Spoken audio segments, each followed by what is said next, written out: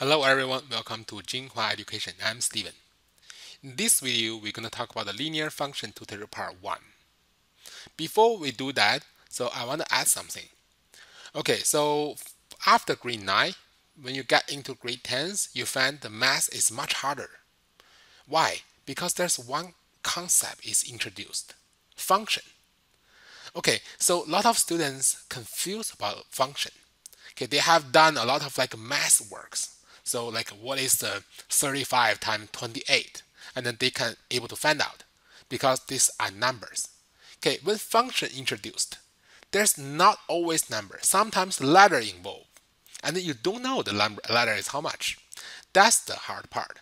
Okay, a lot of students is very vaguely understanding about what is functions. So what function do to me? Okay, so if you ever have that concerns, please go back to check my function videos, function tutorials. Okay, I have like a 4 or 5 episodes of the function tutorials. Just check that part out. Okay, that will help you a lot. Okay, after that, you will understand what is functions, what is a relation. Okay, what is the domain and the range? What the dot means, what the line means, why there's a graph. A lot of questions is answered in that videos.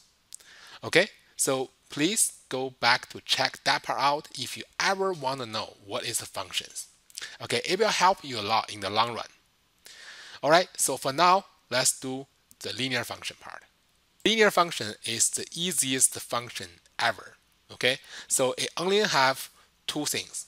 One is called slope, and then one is called y-intercept. And that's it. We're going to talk about these things in the next several videos. All right, so in here, in the first part, we're going to talk about the slope of the line. What is the slope? The slope, just see how steep of the line is. Okay, so we can have a line like this,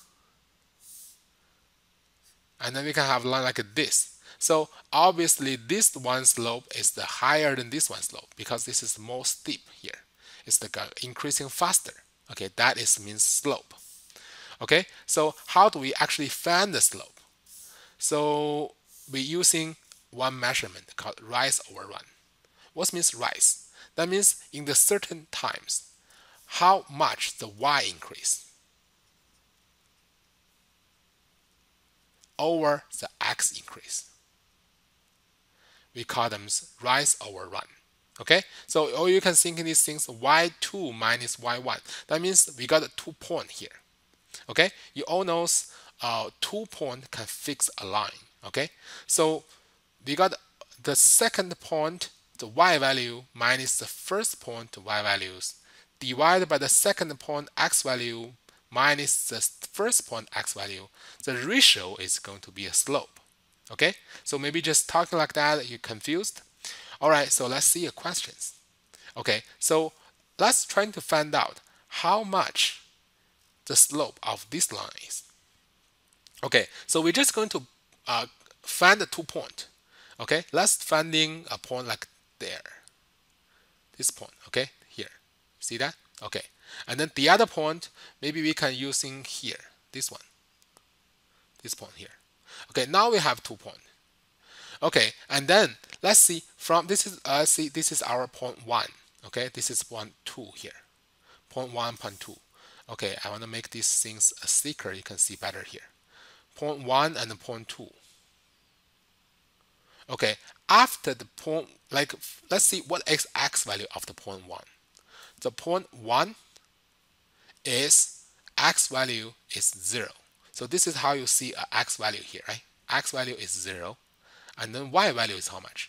It's 1, 2, 3, 4, 5, 6. 1, 2, 3, 4, 5, 6. That one is 7. Okay, 7 here. Okay, 0 and 7. Make sense? All right, the second part, second point is how much? Second point is this. So the x value just drop down. See this number, the x value here is 1, 2, right? 2. And then the y value is how much? It's just 1. See, this point is just 1 here, right? This is the y value here, x value here. So y value is 1. That means from point 1 to point 2, what is the run? That means what's the x change from 0 to 2? Just 2, right? So we can say the x2, this is x2, minus y, x1, so equal to 2 minus 0. Okay?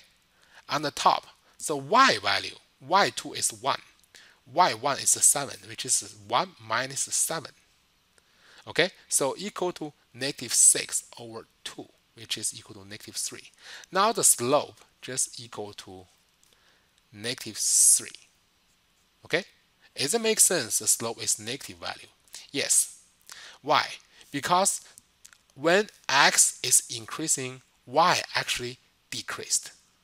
So when x increasing, y decreasing, we call them negative slope functions. Okay? So how do we quickly tell a negative slope functions?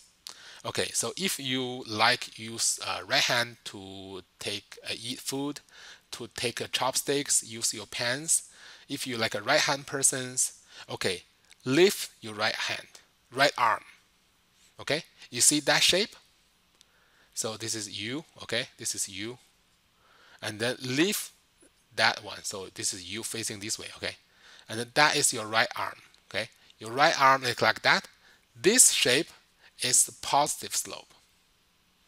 Okay, and the left arm is negative slope. See this one, like this left arm things is negative slope. So if you see this one, it's like the left arms, so it is negative slope. That's how you quickly identify is the positive slope or negative slope. And then the rise over run is tell you how to find out each slope is how much. Okay, let's see the next page. Okay, so again, let's looking for slope here. Now, quickly tell me, what is what? This is things. It's a positive slope or negative slope. It's a positive, right? Why? Because it's a right arm, right? This is you facing this way. Okay, so this is your right arm. Right arm lift, so which is this one. Okay, now we're looking for 2 points. One is in here, so let's say one here. See this point here? Good. The other one is in here. So we're trying to looking for the whole point, whole dot. Okay. So sometimes like in here you really hard to know which is how much is this. So we're looking for the exactly on the coordinate. So that one is the 2. So y is 2, x is 0, right? So 0, 2 is my first point. The second point is, so here is be 1, 2, 3, 4. The y is 4, and then 1, 2, 3. X is 3, so 3, 4 here. And then we're using 4 minus 2 and 3 minus 0. So 4 minus 2 over 3 minus 0 equal to 2 over 3. That is our slope. Make sense? Okay, that's how to find slopes. Now this time it's a positive. See, this is your right arm, right? Positive. All right, see next page here. We have a line. It's horizontal. What means horizontal? That means the run can be a lot. That means x can change a lot. So y never change, right? We can put in here, this point is how much? This point is, 0, 3, right? 0, 3. What about this point? This point is 1, 2, 3, 4, 5, 6. 6, 3. Okay? So the rise over run, which is 3 minus 3 over 6 minus 0. So it means 3 minus 3 over 6 minus 0 equal to 0. That means the slope equal to 0. So slope is 0. Does it make sense? Yes. Remember this. Horizontal line slope are always equal to 0. Okay, so that is the one of the identities. Remember this. If you see horizontal line, don't even try to finding a slope. The slope is automatically 0 because run can be a lot, but rise cannot be anything, just always 0. So 0 always anything is 0. Okay, the last one, vertical line. So we have a vertical line. That means we got run can be nothing. The rise can be a lot, right? We're looking for a point here, which is that's how much? 1, 2, 3, 4, 5, 6. So 6 negative 6. This is 0, right? This is 0. That's negative 6. Negative 6, 0. And then as another point here is negative 6, 2. Okay? 2 minus 0, just 2 minus 0. Negative 6 minus negative 6. Oh, we have a problem here. We have denominator equal to 0. So we all know in mathematical world, denominator can never equal to 0. So that is wrong. Okay? That is impossible. So actually we're looking for slope here, right? What means impossible? Impossible means the slope does not exist.